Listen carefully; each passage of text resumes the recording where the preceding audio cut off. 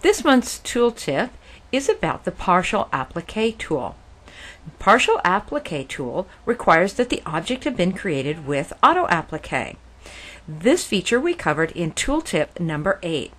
If you'd like to review that, this is where we've created the apple design that you see here. Once you've created the apple, you can change the different fill types and put different fabrics in. And then if you move to allow these applique designs to overlap, you can see that we would have a problem in stitch out in that a bump would be created as this cover stitch would be underneath the green fabric that will be stitched out last in the design. If you look at the color film, we can see that the red apple will stitch first, then the yellow, and the green will stitch last. To eliminate the cover stitching from underneath the applique, we use the Partial Applique tool.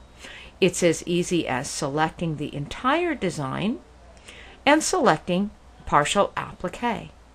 Automatically, the cover stitching is deleted from the secondary objects. The primary object stitches completely, but the cover stitching and the objects underneath has been trimmed away automatically for you, and this is ready for stitch out.